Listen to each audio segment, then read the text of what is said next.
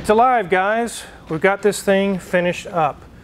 We talked about this in a previous video and everything we had to do to get this thing running. We're going to talk about that right after this. Let's get started.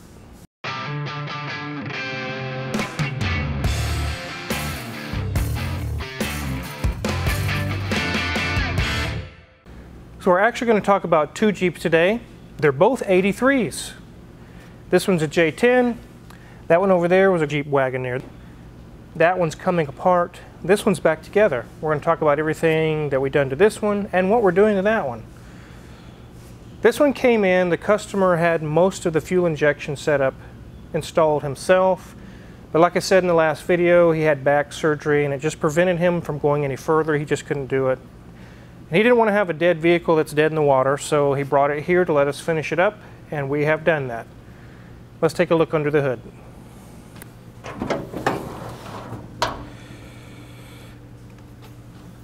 So you can see that distributor looks out of place, and that's because it's basically an 80s General Motors HEI that you would find in an 85 Chevy Blazer or half-ton truck or whatever.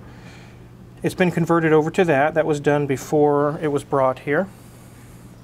Underneath this air cleaner is a General Motors throttle body injection unit, a throttle body, TBI I guess you can call it.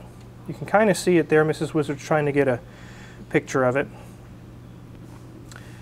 And it had an aftermarket wiring harness, kind of a standalone setup, most of the way installed. It just wasn't finished. Also, we had to run fuel lines and a fuel pump, fuel filter setup and everything like that and get that done for him. Inside this cake pan, which is actually a baking cake pan, there's relays, the ECM and fuses and things of that nature, and you can see the wiring comes out. It was just a bunch of bare wiring when it came in, but we kind of got it looking a little nicer with some corrugated tubing. Split loom is what it's called. We ran the powers and grounds. We had to wire in the distributor. Had to do quite a bit to it to make it run. We did run fuel lines as well from the fuel tank, and it works. So it runs, it drives, it's alive. It actually runs very well. But just like so many times whenever we do these types of things for a customer, a vehicle has been sitting a little while, or maybe they're halfway through a project and they can't finish it up. What we originally estimated, we went way higher. Way higher. And it's because once we got it running, the rear main seal was leaking. Everything that we did here in the shop was electronic and fuel related. We didn't touch anything else. Called the customer up. This guy's really cool. He's very understanding. He's like, well, I don't want to drive it that way, so we need to get it fixed. That added another few, $300-400 to the bill, almost $5. Then we got it running and found out power brakes weren't there. It did have brakes, but not power brakes. So we had to chase all the hoses and vacuum lines and things and found out that they had the brake booster hooked into the PCV system. There's no vacuum there, not to run a booster anyway. So we had to reroute some of that, run new vacuum line to an actual vacuum port for the booster. And after we got all that done, the fuel gauge didn't work, and we found that the sender was bad. But the customer had reached the maximum he wanted to spend. He said, I'll take care of that at a future date, but I'm glad you guys got it running and driving. It's got brakes. It runs great. Car Wizard, how is it that all of a sudden all those things start going bad while they're in your shop? The fact is they were already bad, but there was no way to tell until you can get the engine running. It was non-running, no way to start it and test that out when it came in. That was not able to be found out until we finished up everything we got going on here, got it on the lift and checked for leaks, and it was just literally pouring out of the rear main seal. Those are the type of things that the customer may have known about a year or two ago, and it's just like, okay, I'll take care of that when I get to that point, and they forget about it. In this case, I don't even think the customer realized that it was leaking, or maybe it sat long enough that it dried out and it went bad.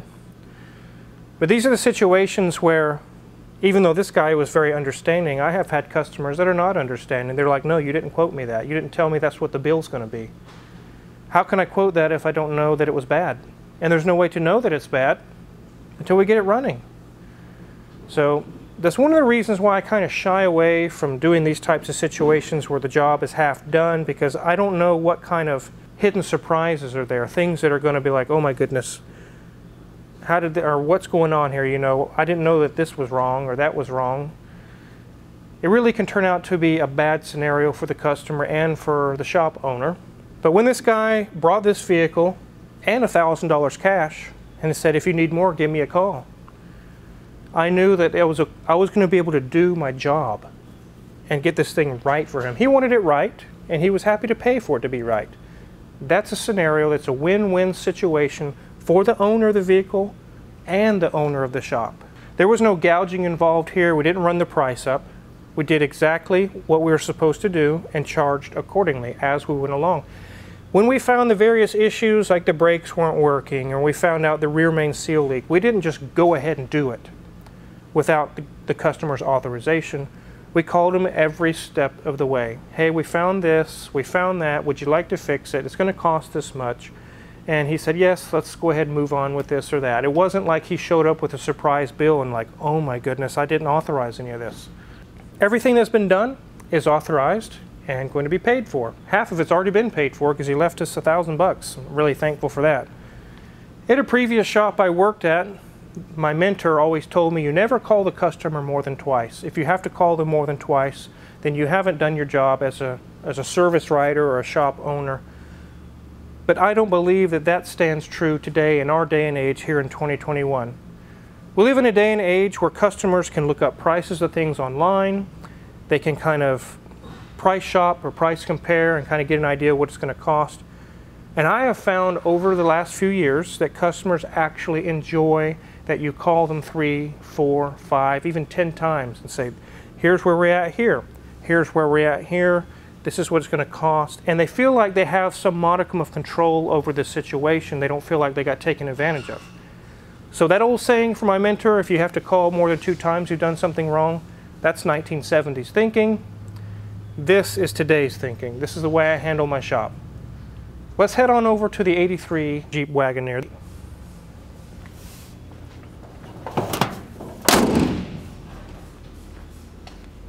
This also is a 1983 Jeep, but it is not a J10 like the one we just looked at. It's a Jeep Wagoneer. And you guys have seen a video on this one previously as well, but there's a lot missing out of this vehicle. We're doing a mild restoration on this vehicle, not a full-blown restoration. And this again is another one of those scenarios where I felt comfortable to take on this large of a job because the customer showed up and wrote a check. He said, here's $4,000. If you need another 4, give me a call. That's the type of customer that understands that this type of work is not done for $800. Or try to undercut, or try to find parts online and say, we're going to undercut you because I don't want to spend the money. This guy's like, let's spend the money, I want it done right, I know you do good work, let's get started. So that's what we did. You can see that there's some rusted areas that we got sanded and we got kind of a base coat, and then we're going to go back over that with the correct color. And as you can see, there's no engine. Let's take a look. The AMC 360 is missing out of this vehicle. It's off to the engine rebuilders and being fully rebuilt and ready for reinstallation. The transmission's already been rebuilt. There's receipts to prove that, and I also can verify that by just seeing that the torque converter's been painted, and on the bottom side it looks brand new. We don't do engine rebuilds or differential rebuilds or transmission rebuilds here at Omega. The main reason why is because we have so many different makes and models that come through the door. There are transmission shops that specialize in European transmissions or American domestic transmissions.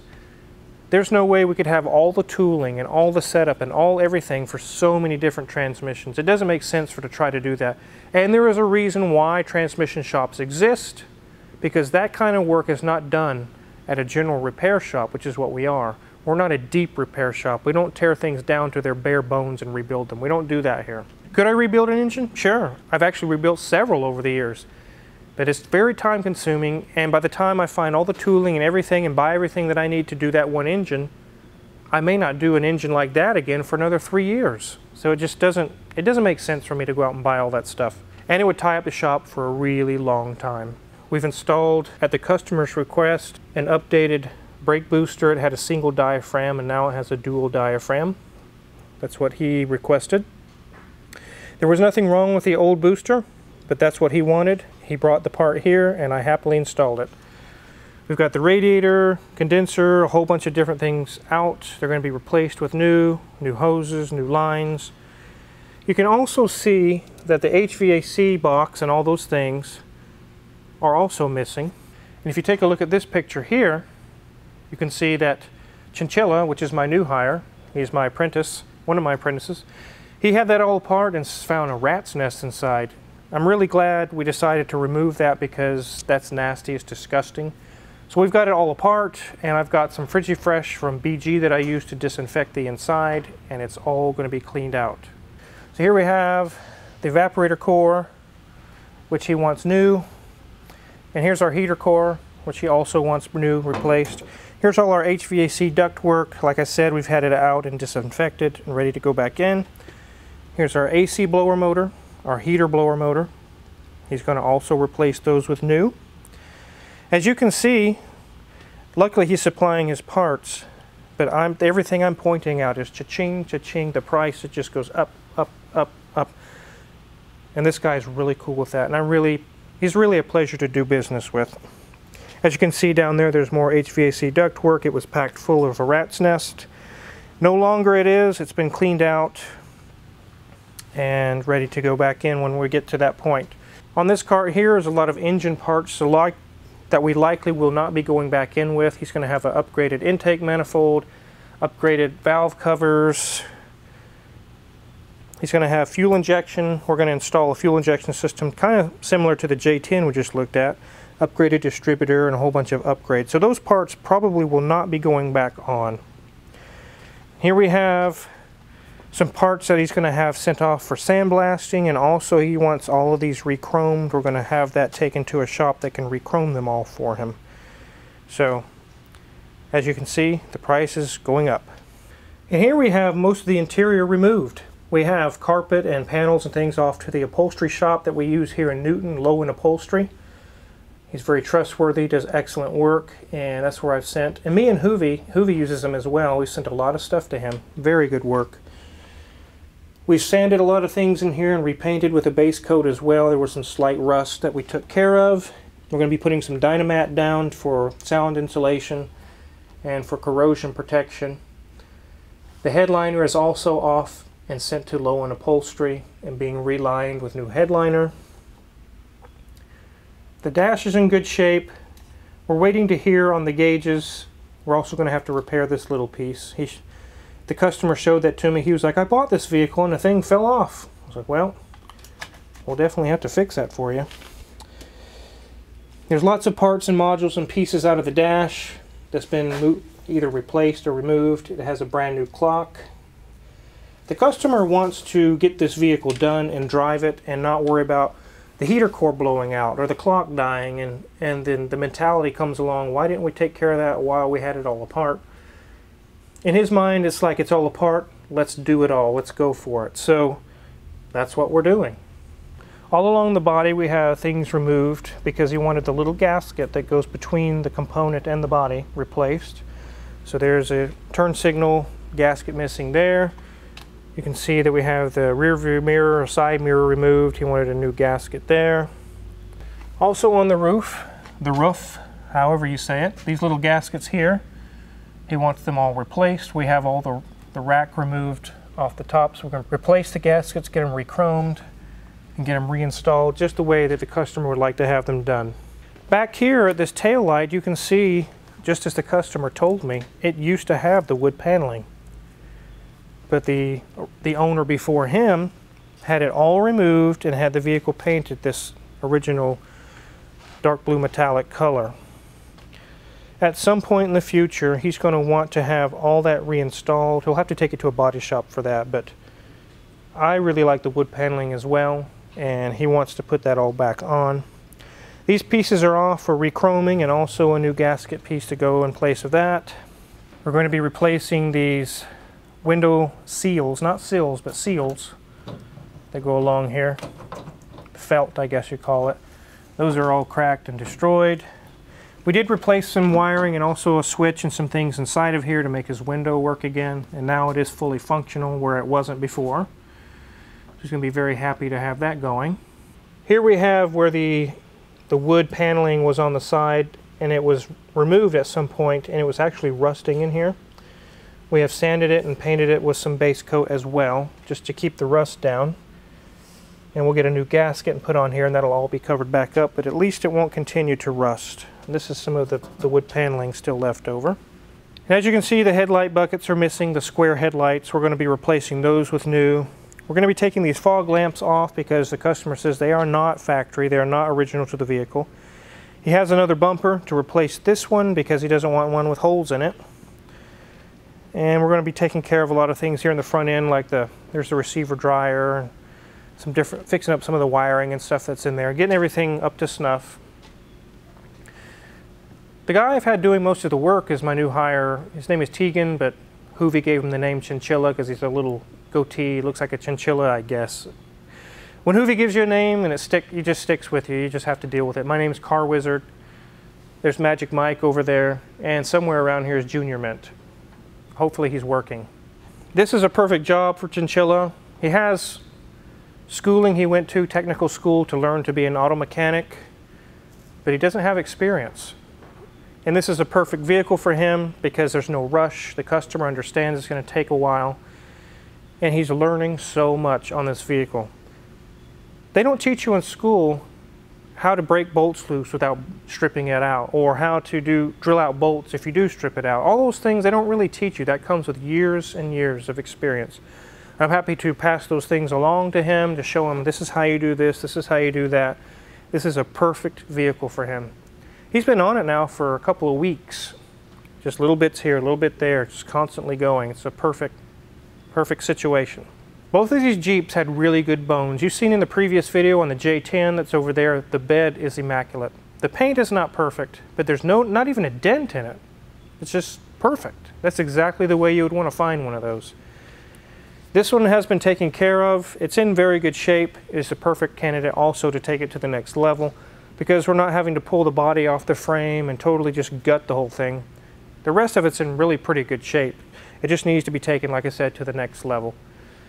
We're finishing up a few more things on the J10 and it's going to be out of here. The customer's really excited to get his truck back. It's going to be a running, driving truck. When it came here, it was not. It was on the back of a tow truck. This one drove here, but obviously it's not driving now. But it will be when it's done, and it'll be so much nicer when it is done. So one Jeep's done. This one's halfway through its process. I'm very happy to get this one out of here and have a happy customer. We like happy customers here. So check my Amazon affiliates link if you're curious what kind of tools we use to do these types of jobs. All the tools we use in the shop are listed there for sale. We get a small cut and we appreciate that. If you haven't hit the subscribe button already, I really recommend you do that now because we got Malibu updates, we got 38 Olds updates, there's all kinds of cool things. And Yacht is going to be coming up soon. Yes, Yacht is going to be coming up soon. Yacht. So thanks for watching, guys.